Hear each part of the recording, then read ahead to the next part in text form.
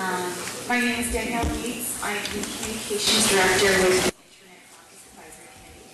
I want to welcome you all today to Tracking Wireless Location Privacy Who Knows Who You Are. This is hosted by the Advisory Committee in conjunction with the Internet Caucus and its co-chairs. At this time, I'd like to introduce John Morris, who will be our moderator for the day, and he's from the Center for Democracy and Technology. Thanks, John.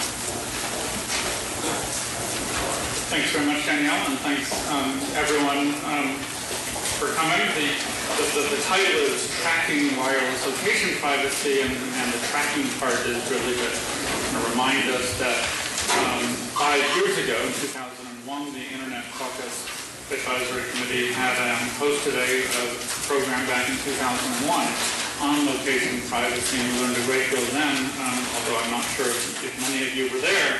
But a lot has happened since 2001, and it's really become, in 2001 I think the panel was really predicting that location services and location privacy issues were really going to be at the forefront of technology development, and I think we've seen that to be the case, and I think there's still going to be even bigger issues over the next 5 years. So, and since 2001, we've had the CTIA, the Cellular Telecommunications Internet Association, has released and implemented its best practices.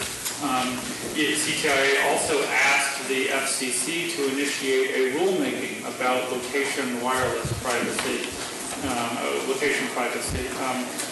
but the FCC issued certain rules on CPNI, customer proprietary network information. But the FCC decided it did not take the CTIA's invitation to issue special rules focused on location privacy. There's also been a great deal of activity in the E911 space. That's what really sparked the action even 5 years ago, was focused on E911 issues. And the FCC has been very active in the last 5 years on E911. Going so far as even to propose last year in a notice of proposed rulemaking the possibility of even requiring devices to be able to be location aware, which would be kind of the most proactive regulation on location issues. The FCC has not done that yet, but at least the proposal is out there. Let me take a moment and just give a plug for another Internet Caucus Advisory Committee event on July 13th here in Rayburn, which will be showcasing, it's the summer technology fair that the Internet Caucus puts on, and it will be showcasing emergency communications technologies. And then most recently, there's been lots of discussion over the past week about CPNI, customer proprietary network information, which does include location information, because it's CPNI that the phone companies like AT&T and Verizon have been alleged to have turned over to the National Security Agency. And we don't really know whether that includes location information, although it probably does for the wireless companies. We're not going to be talking today about the national security side of this whole issue. It's really going to be more focused on companies. But certainly, location privacy is a very important set of issues.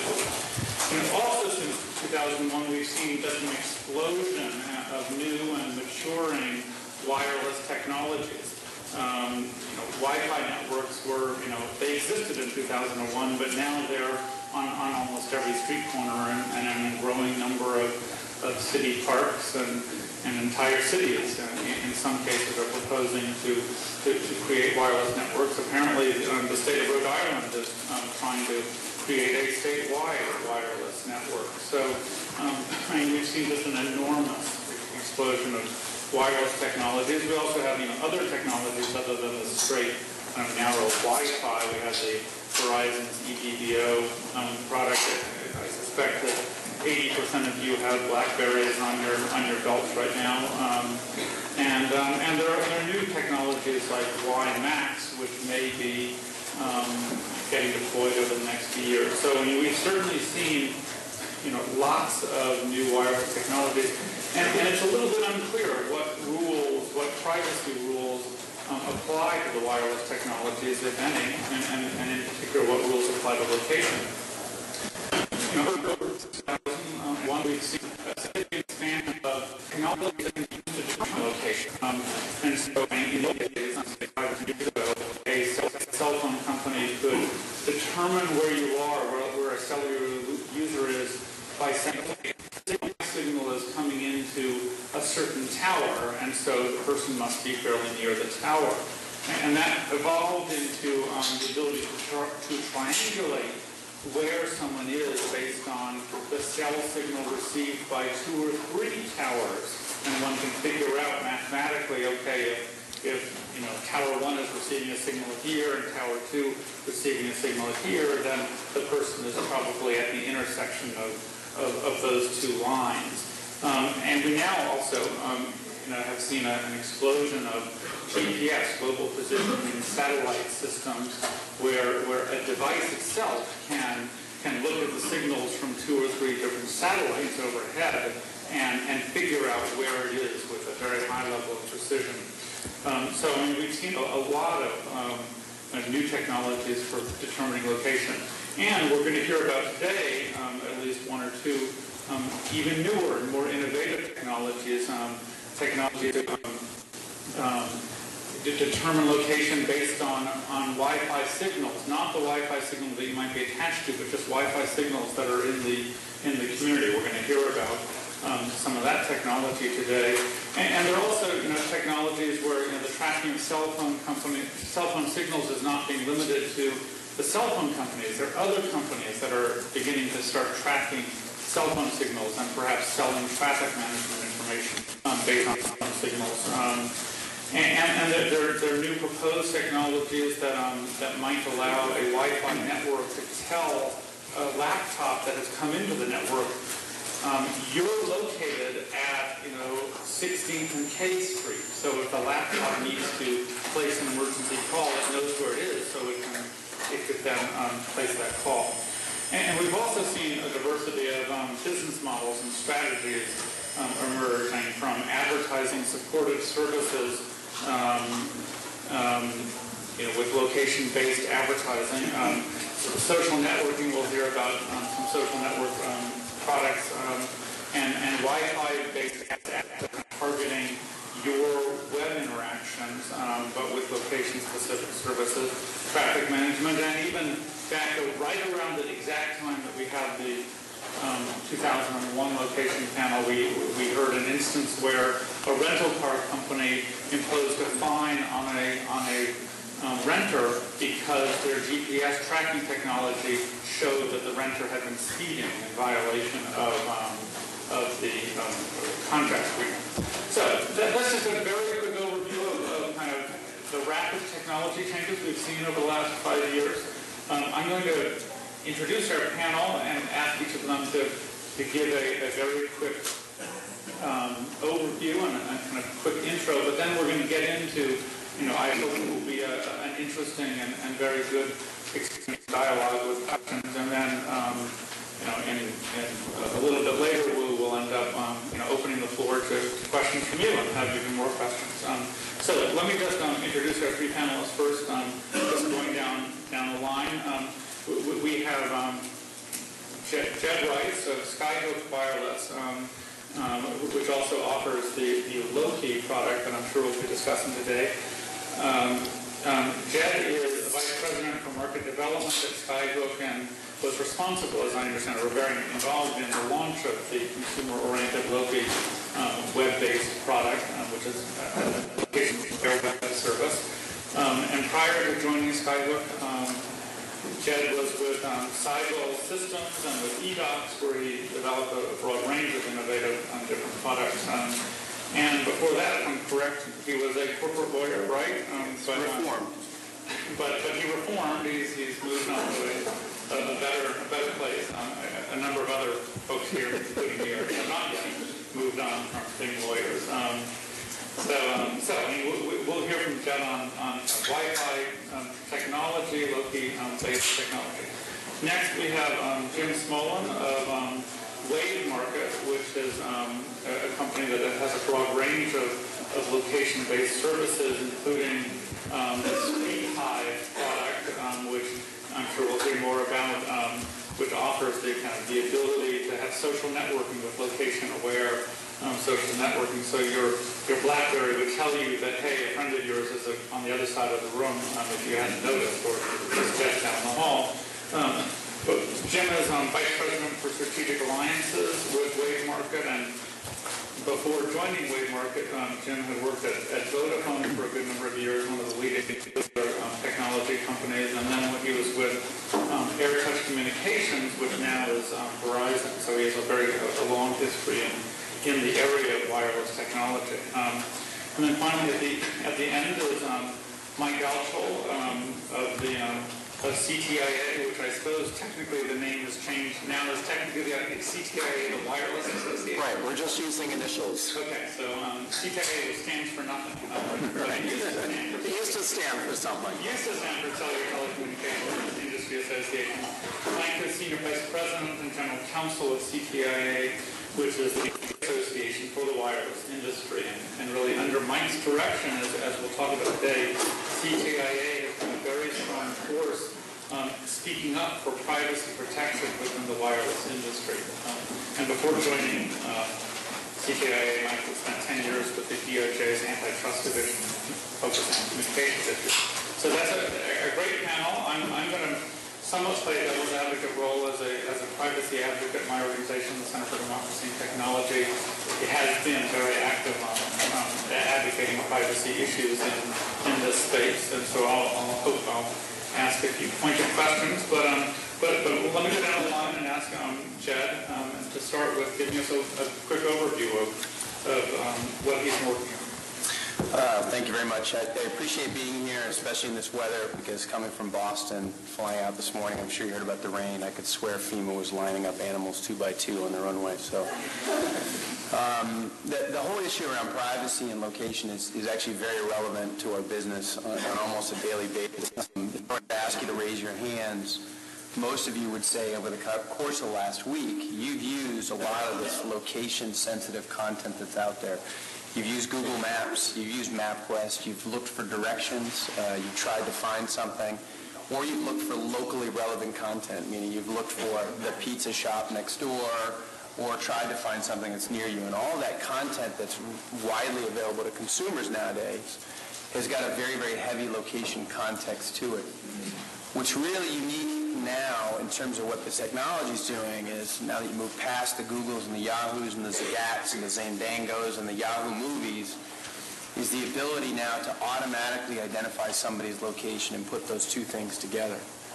Again, if I were to ask you to raise your hands again, probably very few of you have a GPS device, probably not even a GPS-enabled phone, but probably a very large percentage of you have Wi-Fi enabled laptops or desktops.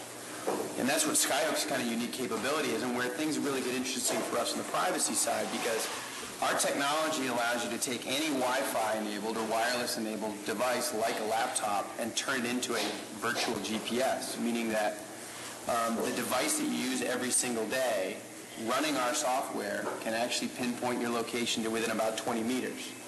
That's including sitting at your desk or sitting at home. And the reason we do those things is because there is a driving consumer demand for that location content I talked about and for better access to that content. And we've married those two together at Skyhook in a number of different ways, doing things like E911 for voice over IP, things like Vonage, things like fleet and asset tracking. But the unique thing we've really done is taken the whole Google search concept and married that with our location technology for this product that John mentioned called Loki, L-O-K-I. And now what you can do is you can actually type in a simple search query, and with our software it's going to automatically identify your location within that 20 to 50 meters and give you back very, very specific content based on your very specific location. Now that obviously raises privacy issues. We have very detailed privacy statements, policies and procedures at our company. We follow those to the strictest standards. But we also are bringing in other people, outsiders, folks like Mike Liebold for the Institute for the Future, who's actually coming on as advisory for us to help us think about how we make location even stronger in terms of the privacy model. things like quarantine location, allowing us to use it as a technology but not to have access to it.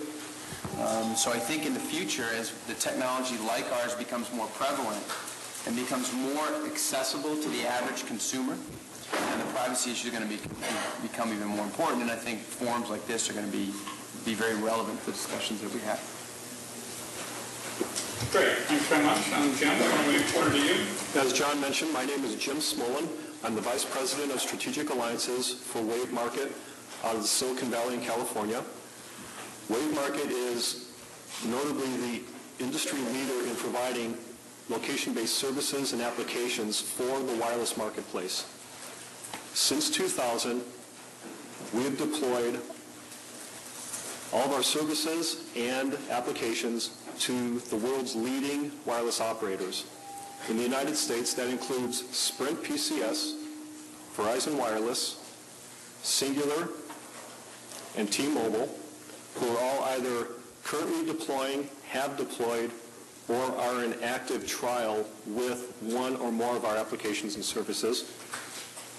Out of Canada, with Bell Mobility, who is the largest wireless operator, and Telus, the second largest.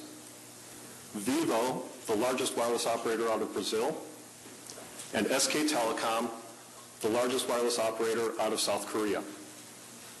Our applications give you the ability to locate your family members, track your business assets and manage them remotely, find and match you up with your perfect date, and give you directions and locations of nearest restaurants, gas stations, and turn-by-turn directions on how to get there. Most recently, we launched a service with Sprint Nextel, which is called Family Locator, which allows parents to locate their children's phones wherever they happen to be, as long as the phones are on the Sprint network and are powered on. We think that through the next few years, location-based services are just going to blossom, both for the consumer and for the business users. These services and the privacy constraints that are placed upon us as a developer mostly come from our interaction both with our wireless carrier partners and through the industry consortium of CTIA. We either follow or exceed we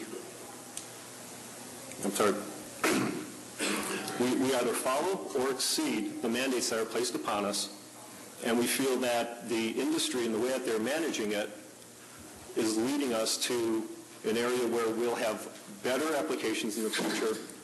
And in terms of privacy and security, we believe that things are handled appropriately through the current industry symposiums. Excuse me. Yes, sir. Great, thanks. Mike? Well, thank you, John, and I want to thank the Internet Caucus for inviting all of us and having this program today. I've been asked to provide a little background as to what CTIA, as the trade association for the wireless industry, had proposed going back to November 2000, because the wireless carriers are regulated by the FCC, and Congress has made the FCC responsible for the rules that apply to wireless carriers. We petitioned the Federal Communications Commission for some more specific rules that would apply to location privacy. It's a bit of history. In 1999, Congress passed the 911 Act that accomplished things. One, it made 911 the sole, only exclusive emergency number for calling PSAPs. Up till then, there had been a patchwork quilt of different numbers around the country. It also, at Congressman Markey's insistence, amended the Communications Act and added location information, location privacy, as a specific enumerated element in the area of what we call CP&I, Customer Proprietary Network Information. But all carriers, and this was specific to wireless carriers, have an obligation under Section 222 of the Communications Act to secure this proprietary customer network information, which prior to that amendment had been call records, so kind of call detail information that's on your phone bill and in the news right now this week. The 911 Act added location information for wireless customers. So within a year of that amendment, the association petitioned the FCC to adopt some rules based on existing Federal Trade Commission best practices for privacy information. In order, be very candid about this, in order to provide wireless customers with a uniform set of expectations as to how their privacy rights would be protected, and therefore encourage the rapid development and uptake of location-based services. One of the other things that was going on at the same time is that the FCC, in a parallel rulemaking, had imposed a mandate on wireless carriers to deploy location-based 911 service to all customers across America, so that in the event a wireless customer called 911, the local dispatch center would be able to know the location the call was coming from. While no technology was mandated by the FCC, the wireless industry, basically half of the carriers chose the triangulation system that John mentioned. The other half included a GPS processor in the handset as a way of locating consumers. And it was obvious that commercial location-based services would take advantage of these technologies. What was not included in the amendment to the Communications Act and was not included in the association's petition to the FCC is the kind of location tracking information that carriers' networks have always maintained to locate and complete calls. Just by coincidence, although I live and work in Washington, after this lunch I'm going to be flying to Atlanta. As soon as I land in Atlanta at the airport, turn on my phone is going to register with a wireless system in the city of Atlanta. That network is going to send a signal to my home switch here in Washington, and a little notation is going to be made at my home switch that I happen to be in Atlanta. And as I move from Atlanta to a suburb, my location will be used in the network. So if somebody wants to call me, the call will find me. They won't be looking for me here on the Hill or DuPont Circle or in Arlington where I live. From the very first cellular call in Soldiers Field in 1983, wireless networks have kept track of where customers are within a fairly constrained but not a precise geographic location to be able to complete calls. That information has never really been maintained. It's done in a write-overwrite, read-overwrite kind of format. There was no need to archive it, and in 1983 memory was very expensive.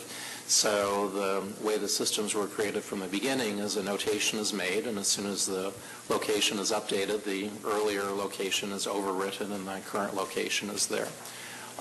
Anticipating perhaps a question later, oftentimes when call bills are recorded for billing information, the originating cell site is recorded as part of the billing record, but it's not maintained by the carrier's network.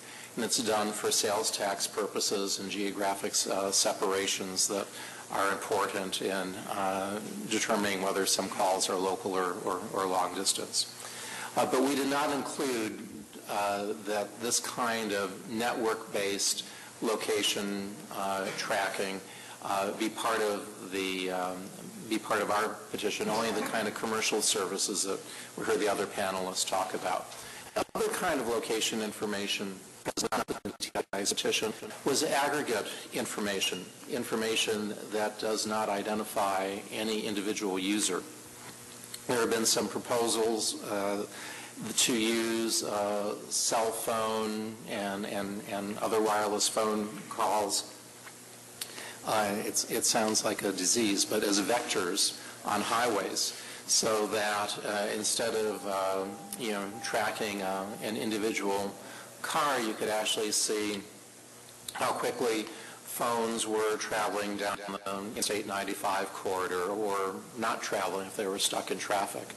and looking at each of the transmissions as a point and measuring how fast or slow that particular beam was moving, you could get traffic information that would be more reliable than other kinds of reporting systems. But again, the information would not identify any unique user. It just would be individual data points that could be used. So with those two exceptions, CTI asked the FCC to come up with a set of rules, as I mentioned, based on well-established Federal Trade Commission principles for privacy. Really, user consent is the key. If a user consents to make his or her location available to a commercial application, that should be we thought, the touchstone for policymakers. Consent requires meaningful notice. So we start with an obligation to provide a user with notice as to how a location would be used in order to provide the user with an opportunity to give consent. An additional part of the Federal Trade Commission policy for fair information practices is security and integrity. Congress has had hearings in the last few months about the security of customer records. We're all aware that there have been data brokers, primarily using identity theft, who through pretexting get call records from carriers. Well, the security of information, customers' call records, is part of the expectation that carriers would be held to keep that information secure and maintain systems with integrity, and also to allow customers to monitor the use and maintenance of the system. And finally, and most importantly, I think, for today's discussion, was the principle of technical or technology neutrality. The interesting thing as an unlapsed telecommunications lawyer is that the Communications Act, and in particular Section 222, applies to carriers.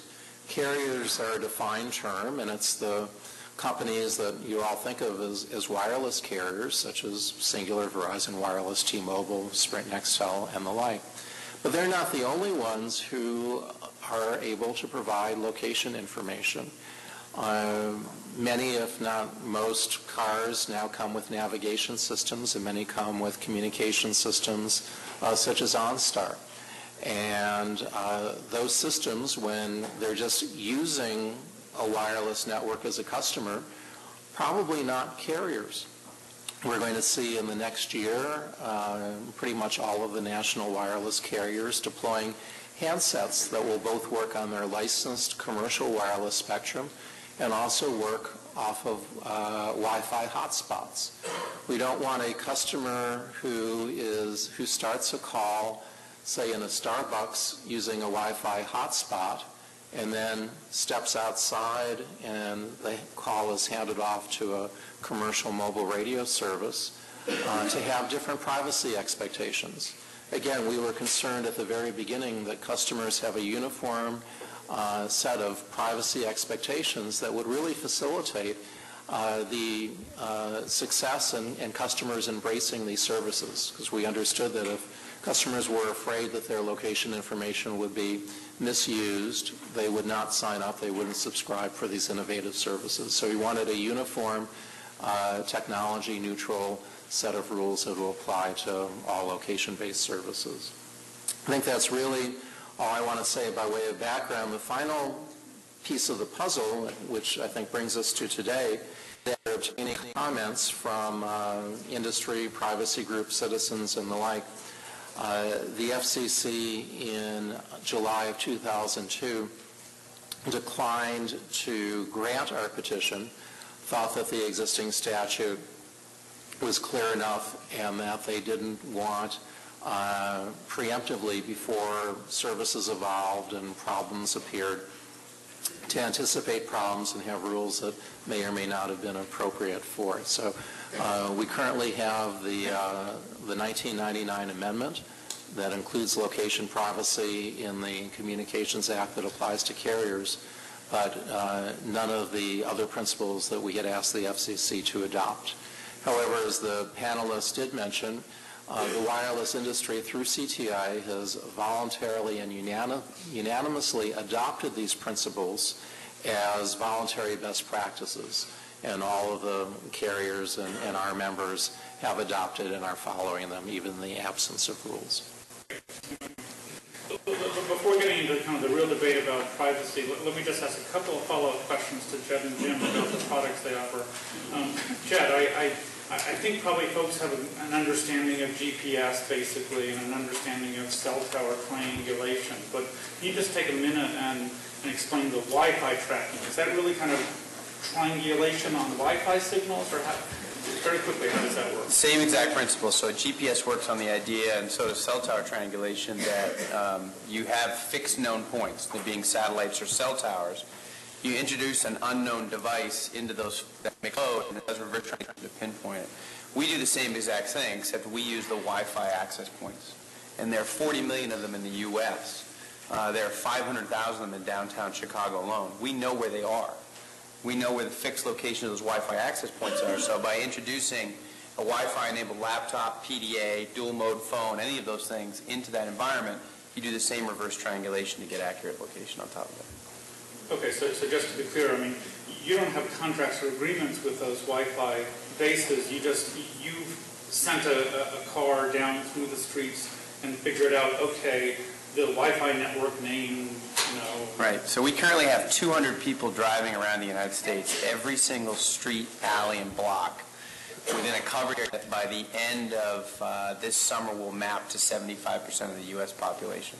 Okay. So there's a 3 in 4 chance that we'll be able to find your location if you're running our software on that Wi-Fi enabled device. Okay, great. And then just very briefly, I mean, the Street Hive product, which is your social networking product, I mean, basically, am I correct in understanding that kind of allows you to look at your PDA and see which of your friends are nearby? Is that? Actually, I'm sorry, I switched. Hold on a second. Let me hold on a second. Loki. Yes. I apologize.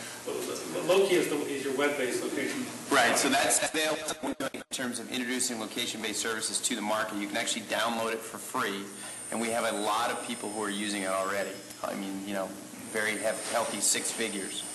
And basically what it does, it takes your Google search bar and it marries it with your automatic location so that when you search for anything, it automatically matches the 2 of those together. It has a lot of other things in it together as well in terms of like pages or favorites or bookmarks that are already built into it. You can email your location to people. There's a lot of functionality in that, but it combines the 2, internet content plus the location. Okay, let me turn to Jim and ask him about the Street Hive product. Sorry to confuse, get you clipped. Just a little bit more just to kind of explain to the audience how it works. okay, regarding Street Hive, what we noticed during a number of different focus groups, both across a wide variety of sexes, age, where they were born and raised, whether they were technically savvy or not, we noticed 2 main things. People who are in their mid-40s, like myself, generally don't want others to know where they're at. However, 14-year-olds to 25-year-olds want everybody to know where they're at. They want to know their friends. They want their friends to know exactly what they're doing at all times of day. We've had people sending out hundreds of text messages during a 2.5-hour focus group. The phenomena of MySpace and the social networking on the web made it an obvious choice for us to also look at social networking on the mobile. People, the majority of kids, at least out in the metropolitan areas, generally carry one of these around. I don't know how many of you have children out there. My daughter had one at the ripe age of 10. She's now 14. She's on her 3rd cell phone. I have a 12-year-old son. He's got a cell phone. My 9-year-old is clamoring, and I'm putting him off. All right? At that age group, it's for socializing. The youth of today tend to do more instant messaging, either from a mobile phone or over a AOL IM or Yahoo or MSN, versus email. They want instantaneously to let people know what they're doing and how much fun they're having. What Street Hive does is it allows a user to download the Street Hive application onto their phone, and from that application either determine their location via assisted GPS, or they can triple tap in off of the keypad where their location is at. And from that point on, they can upload to a website everything that they're doing. They can take pictures with the phone. If they're in a nightclub, take a picture of the latest and greatest band. They could notify their friends of where Wi-Fi hotspots happen to be. Anything that you want, any type of communication that you want with your friends, you can upload. The Street Hive website allows you to look at what has been publicly uploaded from individuals. If I, for instance, want to upload, some, the latest rock band that's playing at a club, but I only want my friends to note it, I can upload that and mark it private, and only my friends who are in, if you will, an online address book that I set up have access to my postings. Great, thanks. Mike, let me ask you, back in 2001, one of the points that CTIA made was that without kind of a national set of clear privacy rules for location, there'd be a kind of a hindrance to the deployment of technology, location technology. Have you seen that, or how has that really played out in the market? Well, I think the industry, in rallying around the industry best practices, has provided a uniform set of customer expectations. But we have seen in a handful of states, individual state legislative proposals that would impose a patchwork quilt, and for a mobile service that would, again, confuse consumers as to what their rights or expectations were. None of them have been passed, happily. We've also seen, as often happens, that the first of these services were done in the commercial context. So, for example, fleet operators have for some time been able to monitor the location of their trucks so as to be able to dispatch the nearest vehicle to pick something up or make sure that someone's not off on a frolic and detour, hopefully all with the employees' consent that they're being monitored. And now we're seeing the first of the sort of widespread commercial applications that are being done outside of a commercial context, so for families.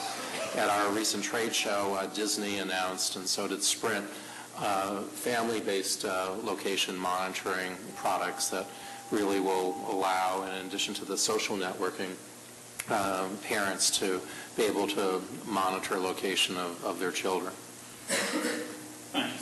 John, if I can add in, as I mentioned earlier, Wave Market has launched with Sprint the Family Locator application, which is commercially available today. The launch was approximately 3 weeks ago, and it allows parents utilizing their phone or via a website to go and location and locate their children. The privacy aspects of it that we've implemented, it might be a little bit different than what the industry might have been expecting.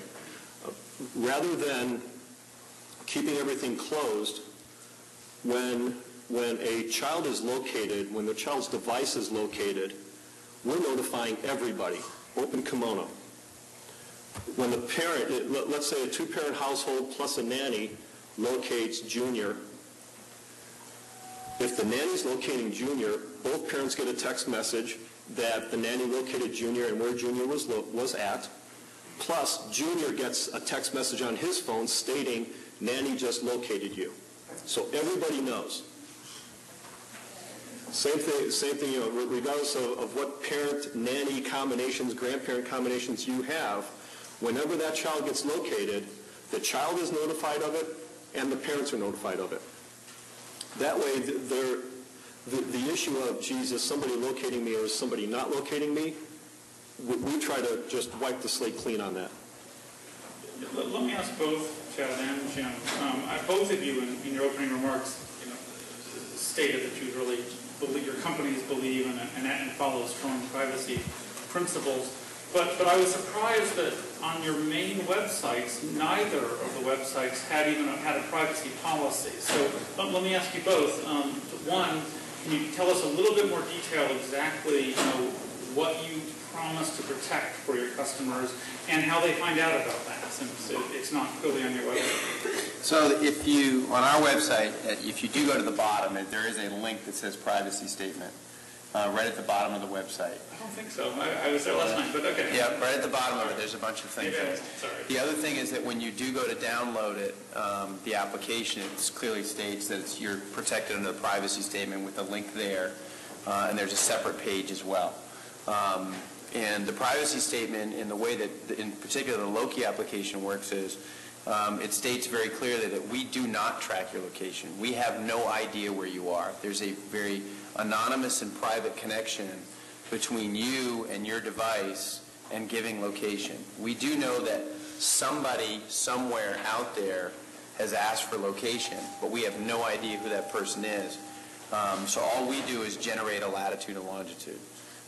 That's also quarantined so that we cannot go in and do aggregation or anything else to actually track users or do anything. So the privacy statement is there, and it's part of the download process.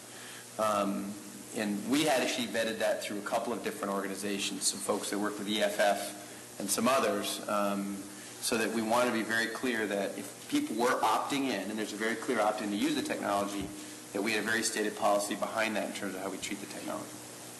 Okay. Jim, how about? Now, our privacy statement is actually, we're an engine powering an application for the Sprint brand. So when the user goes to download the application and register on the Family Locator website, there is a policy statement. Also, in order for them to use the application, it's downloaded onto your phone. They first have to go and accept terms and conditions, which include the policy statement, prior to ever getting activated on the account. So they have to clearly acknowledge that, this is utilizing location-based data, and here's what location-based data means. Okay. Is Street Hive, is that a product you sell directly to consumers? Street Hive, we always partner through carriers. Okay. So Street Hive right now, anyone can go to streethive.com and register on the web and utilize it.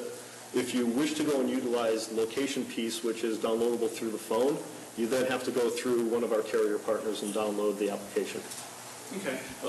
Let me ask the whole panel about something that I think probably concerns consumers a great deal, and that's kind of unsolicited advertisements being kind of pushed down to your phone. So, Mike, let me start with you and just ask, CTIA's privacy principles, would that permit unsolicited ads, or how would that be addressed by your principles? Well, the principles don't address it other than allowing a lot of flexibility. So much like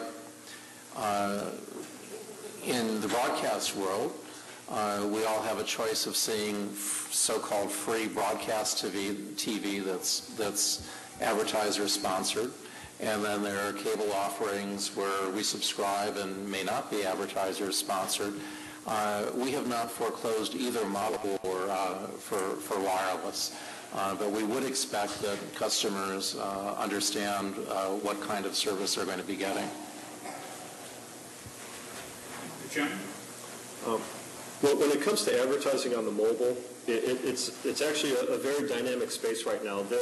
I read recently about a new wireless company, a new startup, who's potentially going to provide free wireless service as long as you agree to go and read advertisements on your phone. Is that a bad thing? I don't think so. We'll see if the market would accept it. But advertisements out there everywhere in front of all of us. We all either have a logo on our shirt, or when we do a Google search, we're being advertised to. I think the question is whether or not you allow advertising to a mobile consumer versus spamming to a mobile consumer. And that's the differentiation that we need to keep in place. If I'm providing, let's say, a local point of interest for free, and I have a paid advertiser within my local point of interest, and since he's paying I show his icon. I show, let's say, the logo of his company. Technically, that's advertising. Is that intrusive to the end user? Probably not. But it helps drive more business to that one particular merchant. Just as in a web search, you've got paid ads on the side. If somebody is sending me a text message that I did not want, saying come eat at Joe's for free beer or 99-cent hoagie sandwiches, and I don't want that text message, then I'm upset. So I think it really depends on the context of what's coming in. Spam versus something which is really more helpful to the consumer and less intrusive. Okay. Joe? I agree with the last part of it. I mean, it has to do with two things. It has to do with really at least an implicit opt-in, meaning that you are using a technology that has a component to it which may deliver advertising, like a Google search does. And then it has to be relevant. Google has built a very successful business because they do provide advertising based on the relative context of somebody's search. So when you talk about adding location, then the idea then becomes as long as you're using a service, and we're actively exploring putting advertising into Loki that will be opt-in. If you're using a service that uses location and you're looking for relative context, then promoting the fact that there's a Starbucks closer to you than a Dunkin' Donuts, or because of your location you fit a particular demographic profile that matches better to a type of Visa card versus a type of MasterCard, as long as it's unobtrusive, relevant, and presented in the correct way, there should be nothing wrong with that. We've all been watching television forever, and it's become something that, if it's done relevant and in the context, it's okay. Well, let me ask more specifically. I mean, would either of any of the products that you offer essentially ever create a situation where my wireless device would ring just to tell me an advertisement? I mean, I can certainly understand if I'm saying, where is the closest Pizza Hut, I also might be told where the closest Starbucks is. I can understand that, but is someone going to kind of intrude on me? Certainly not for us. Because one, it's just bad business.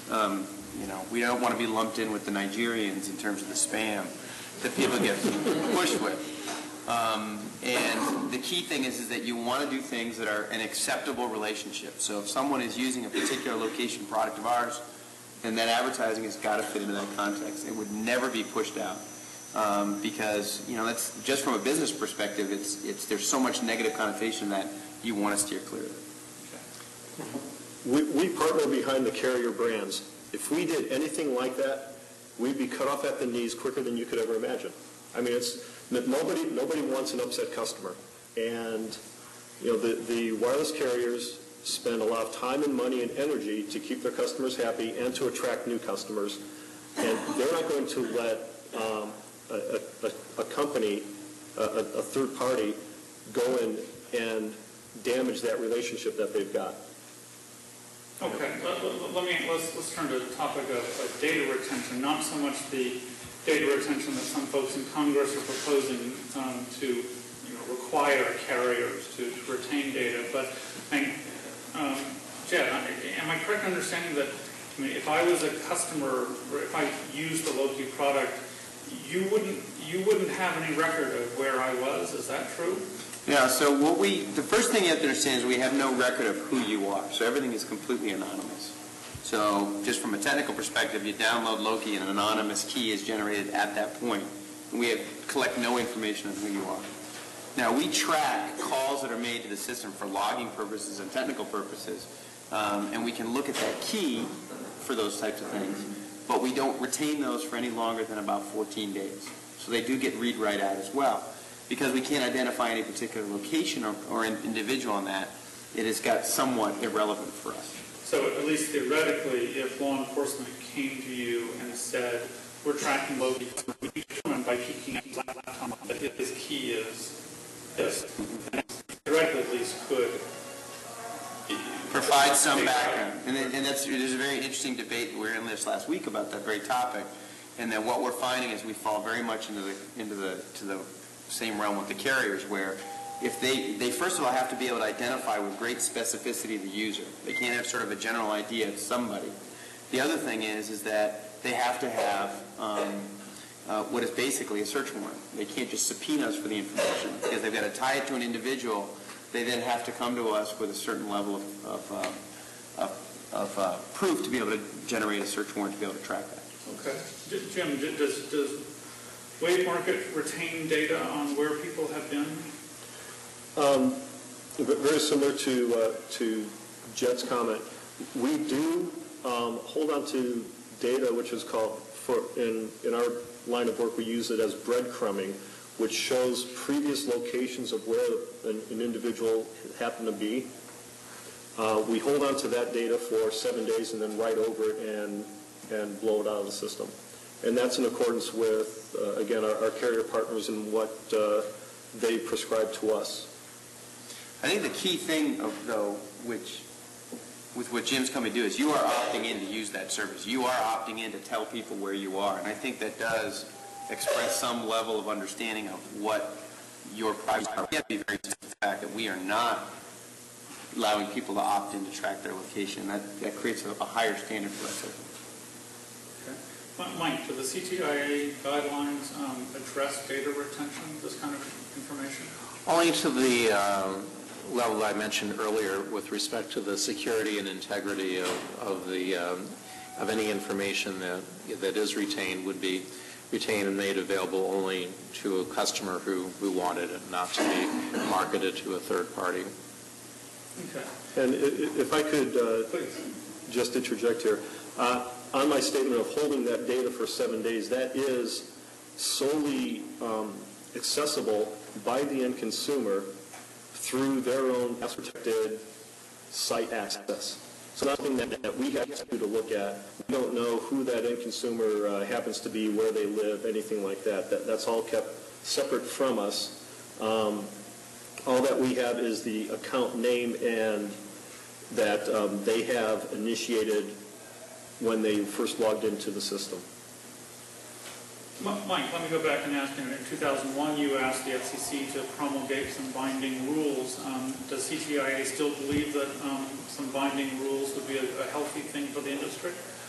Whether we do or don't, we don't anticipate that the FCC would be any more open to the idea today than they were then. So nothing's planned.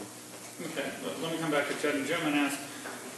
Neither of you probably are a carrier under the Communications Act. So am I correct in thinking that there aren't any national rules that restrict you from, that force you to protect? Is that right? From a market perspective, our rules come from our customers. Our number one customer happens to be the carriers, and they pass along to us what they have defined by either the FCC or what they've agreed to with the CTIA. So indirectly, we are governed by the same rules that the carriers govern themselves by. We're just a bunch of really nice guys. I mean, and it almost is that way. I mean, we really, there are no rules for us. There's nothing that applies to us. We are outside the realm of regulation. The basic principle that is driving us now is capitalism, the fact that I've got 4 kids, and the fact that we want to make this a successful company. We have to be very, very responsive to the market and to the consumer. That doesn't mean that we're not proactively getting involved to try and look at, if not at least federal regulation, but at least what standards are set by watchdog groups, people who are very interested in issues about privacy, and then start, give us guidance and direction so that we meet at least their standards. Great, thanks. In just a moment, I'm going to open it up to questions from the floor. But before I do, I'm actually going to ask the audience a question, but actually ask one specific person a question.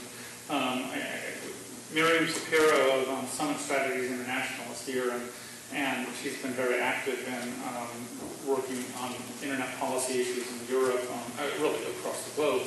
But so I'd ask Miriam if she could just give us a minute overview of kind of how the location privacy issue is being played out in other parts of the world. Is the mic? Yeah, why don't you come on up?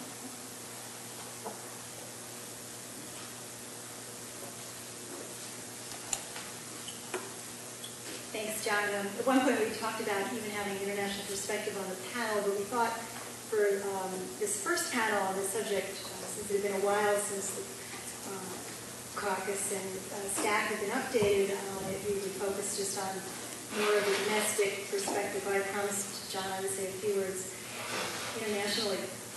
As some of you may know, Europe has been working very hard to develop a cohesive regulatory framework, both the Commission and the member states. And I consider them the real trendsetter in the area of data privacy in general and specifically on this topic.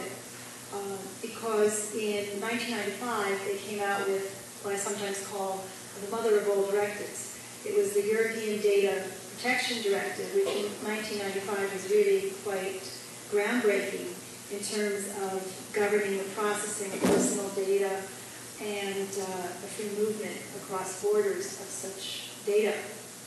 In 2002, the European Parliament and the Council updated this directive specifically with respect to electronic commerce when they came out with it on privacy and electronic communications.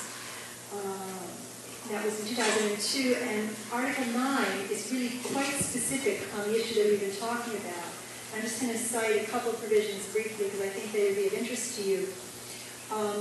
Article 9, Section 1 talks about the requirement that location data, other than traffic data, may only be processed when done anonymously or with the consent of the users or subscribers, and only to the extent necessary and for the duration necessary for the provision of any value-added service. The service provider has to inform the user or the subscriber prior to obtaining their consent, so it's truly informed consent of the type of location data which would be processed and the purposes and the duration of the processing, and whether that data would be sent to a third party.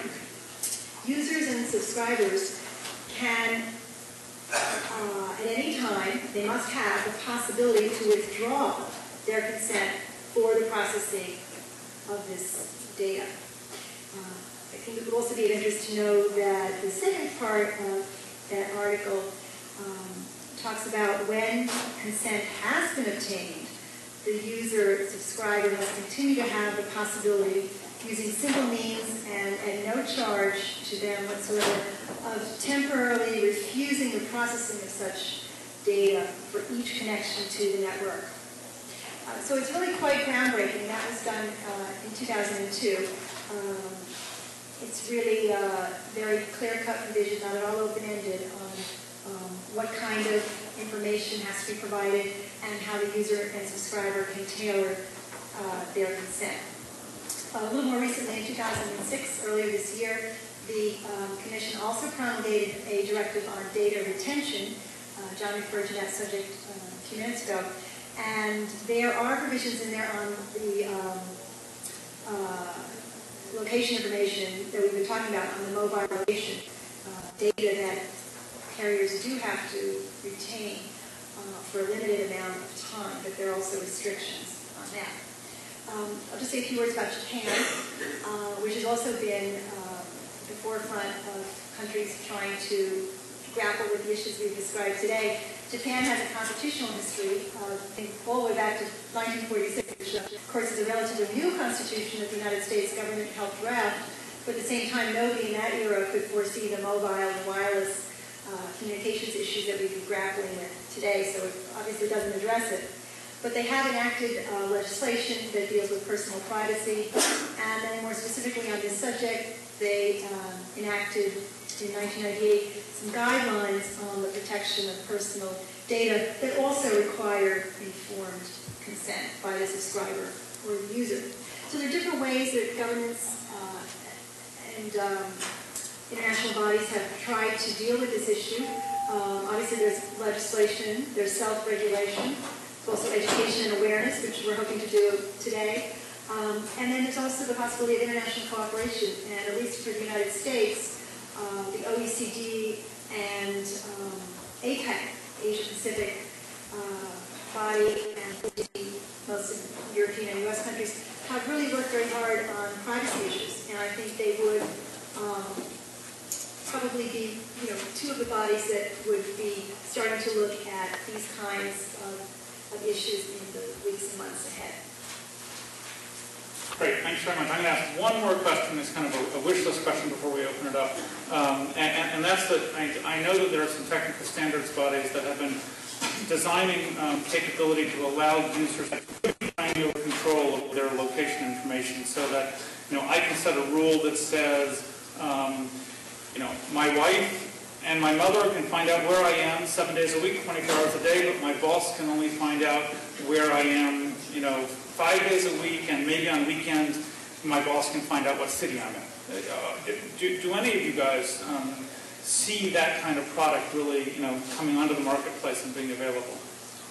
Well, the Disney service is very close to that already, what was just announced. And there are a couple of vendors that have recently announced handsets that actually would control that information based on the customer's own control. It wouldn't reside in the network. And that would be another way of addressing these concerns. Jim or Ted? Yeah, actually, I believe that there are handsets already entering the market that have a small application running on them that allow that type of scheduling, if you will.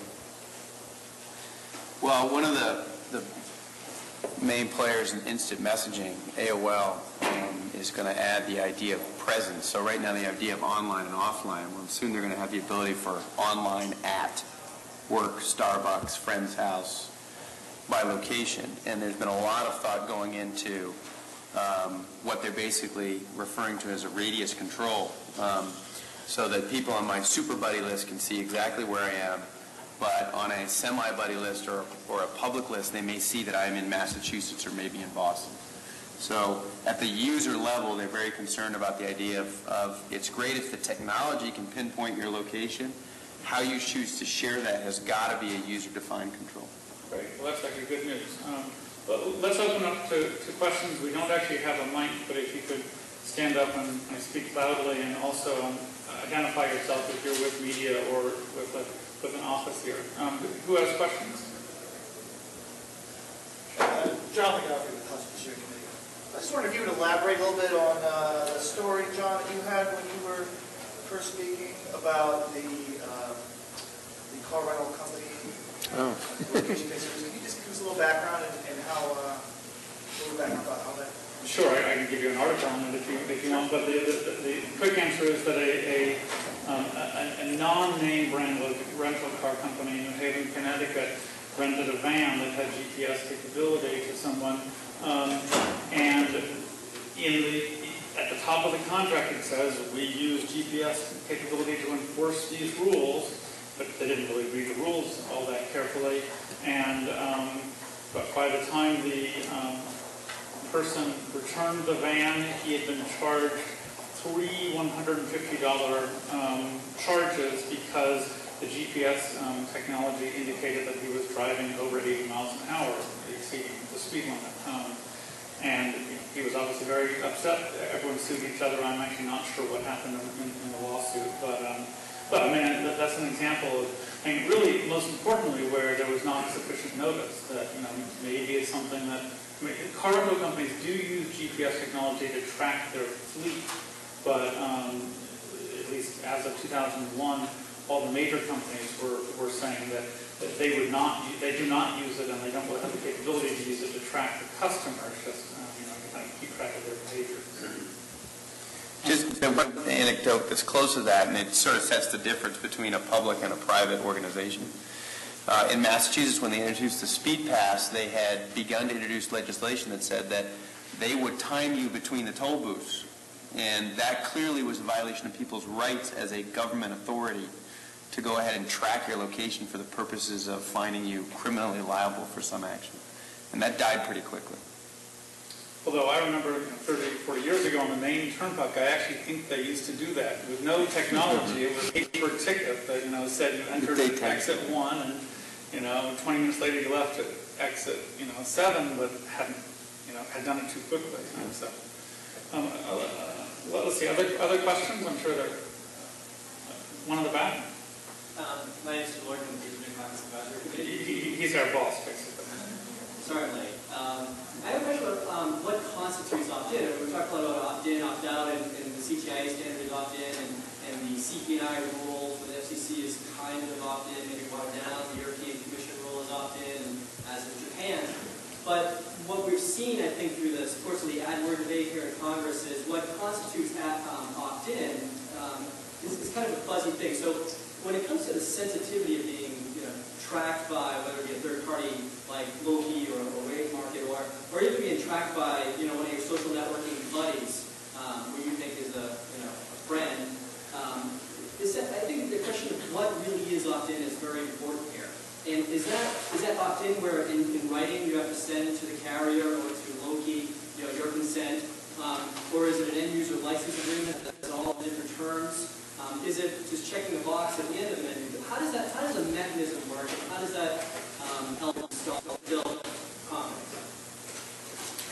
I know that when we looked at it, we wanted a flexible standard because there's such a range of customer expectations, and all this from the CTIA petition stems from 911. And it's hard to believe, but as recently as 10 years ago, there was concern that the wiretap laws would prevent PSAPs from acting on location information that they didn't receive through a court order because the wiretap laws prevent the government from getting this kind of information.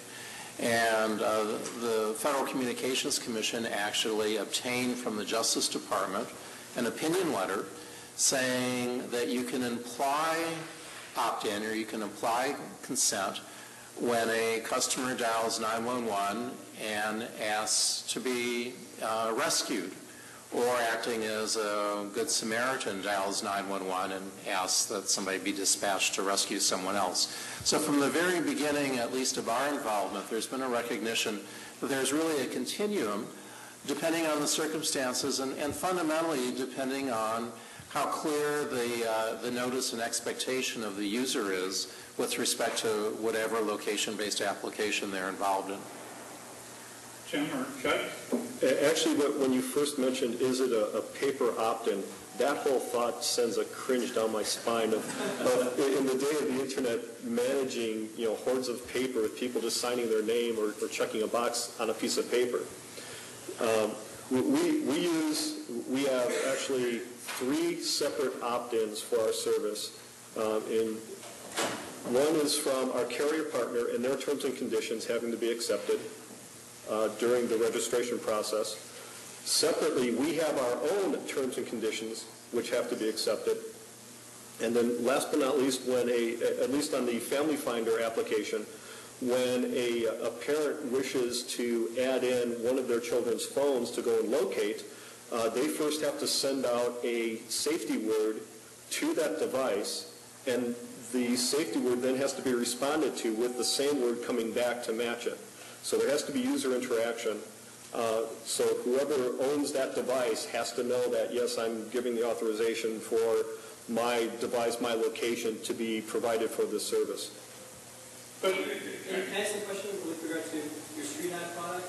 Essentially, once somebody has a phone and they have a friend that also has a phone, with the social networking context of a friend, they can ping each other directly, which says, do you consent to having this friend track you or be part of your StreetHive tracking?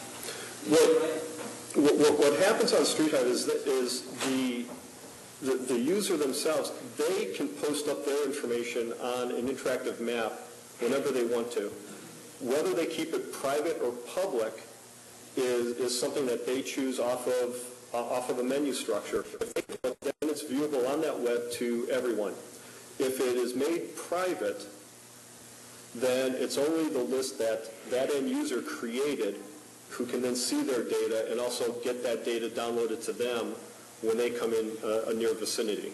I think that the concern about social networking sites, that there's a lot of discussion around this in Congress and elsewhere. Can a 14-year-old or a 15-year-old consent to even posting private information or disclosing their location information to friends or buddies?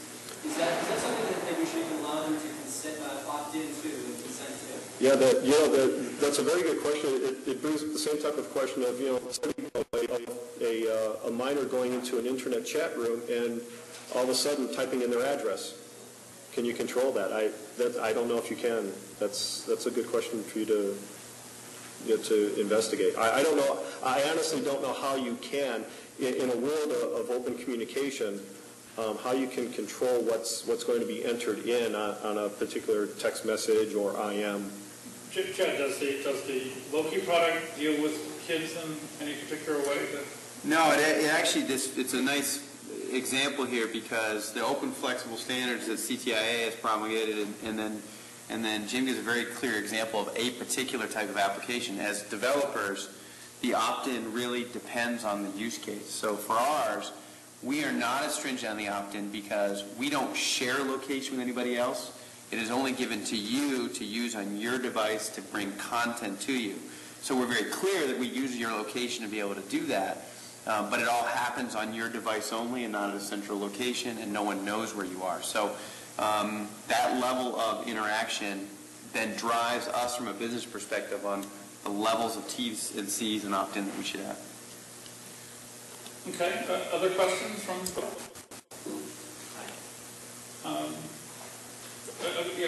hold on a minute. In fact, with respect to pushing or providing advertisements to your customers, what type of logging is available for the advertiser that's paying for this, their advertisement? Particularly, are they being provided audit logs to say, okay, this customer ID at this geographic location was provided, this number of your advertisements after searching and making a query for this type of pizza joint? So in our perspective, the way that advertising is handled is we don't provide location to an advertiser. An advertiser doesn't generally care what your location is in the era of internet advertising. They really care about reaching a particular demographic profile. So there's an incredible amount of data out there that from database marketers that say, in this particular neighborhood, the profile is generally this. An advertiser says, I want to reach a particular profile.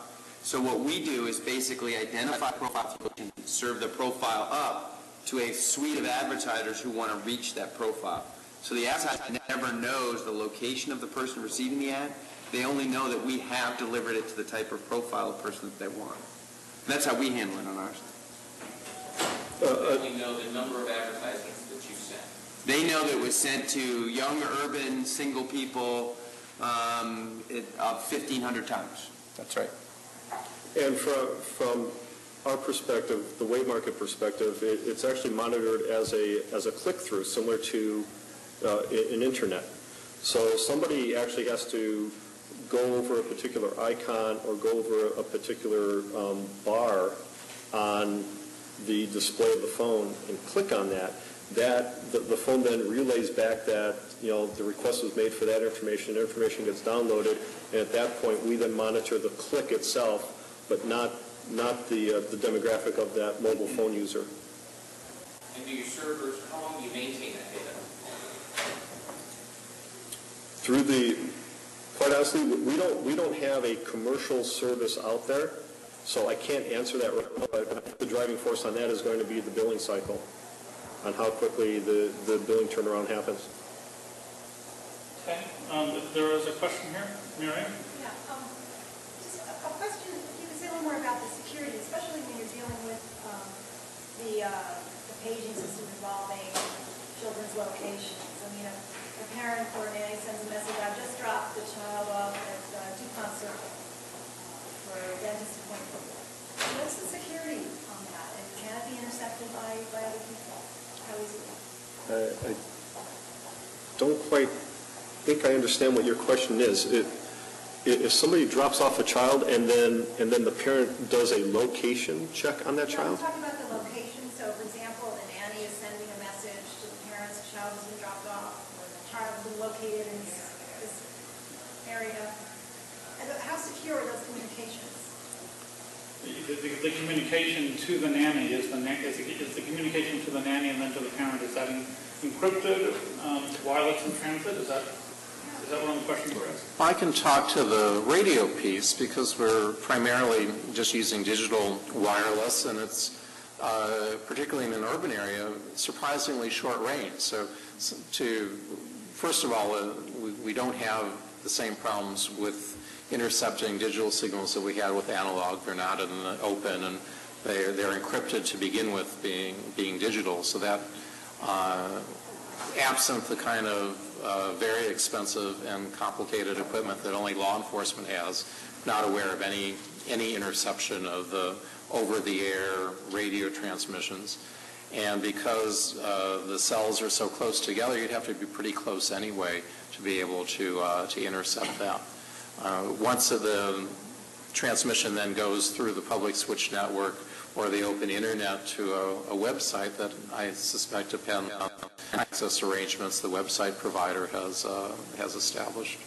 And in particular, the family locator service that we have in place right now goes through the wireless network. It's not really an internet-related handoff or switch in terms of the location of the child. So that's why I had that puzzled look on my face when you asked your question.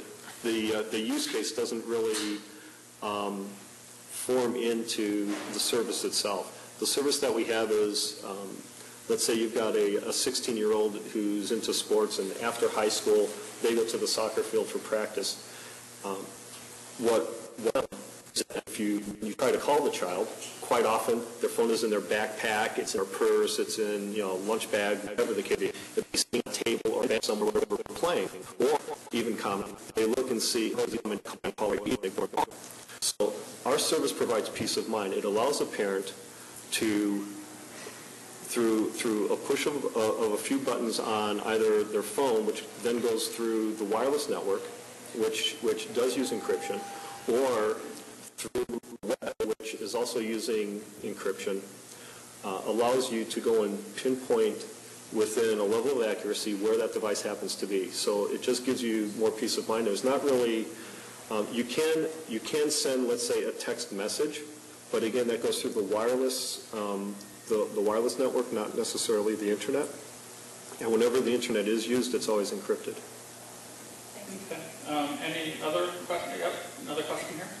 If I may, I know it's being time. We're going to more with Congressional Research Service, and I wanted to expand the debate a little bit in the last remaining minutes. We've talked about existing technology and evolving technology for locations in the context of wireless, Wi-Fi, and some other adjacent technologies. I'm thinking in terms of legislation and policy that we need to think more broadly in terms of what might be considered intrusive technologies, which would include RFID, for example, which is another area that is very close to location technology and wireless. And also on the policy side, there's an issue of newer digital technologies such as digital video broadcasting for handhelds, which is digital TV, which would be an emergency alert system based on technology. So from a policy point of view, when we think about location technologies and policy and laws, the envelope or the box or whatever you want to call it needs to be bigger than just cell phones, Wi-Fi, and related. And if Mike probably has some comments on that. Yeah, no, I think that's a valid point. Very, very quickly, does anyone want to jump in? My only comment, particularly because I've known Linda for so long, is she's absolutely right. We don't live in a static world and in the kind of silos that a cell phone does this and a laptop does that and an RFID chip does something differently. We see convergence across public, private devices and everything. We do need to be thinking of all these issues together. Okay, let me ask a final question, asking for a one-sentence answer from each of you because we got to finish in about a minute.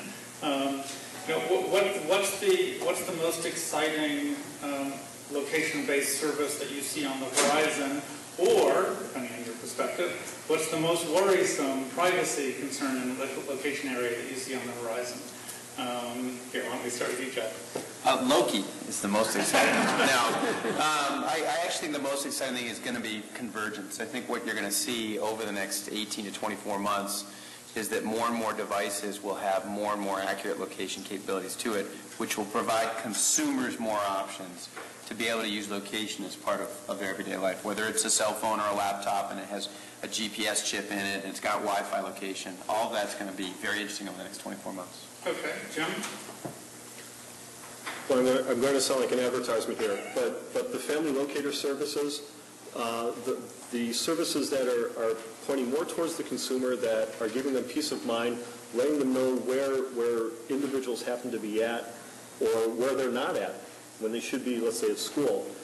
I think over the next 12 months are just set to explode here in the U.S. Following on from that, we've had a lot of success with mobile dating or mobile matching in the Asian market space, using location and proximity, all done anonymously, of course, but it's taken off quite rapidly there, and I think that the U.S. market is ready for services along those lines. All right, Mike, you have the last word. I only have one sentence, but I think that we're talking about social networking, mobile search, and these kinds of family presence, and all of them are going to be exciting. They're all coming to market now, and I think it's really going to change the way people think of wireless devices and capabilities. What's scary, I think, is not so much of the commercial abuses that we've been focused on historically, but basically the kind of creeps on the internet who will take advantage of these capabilities.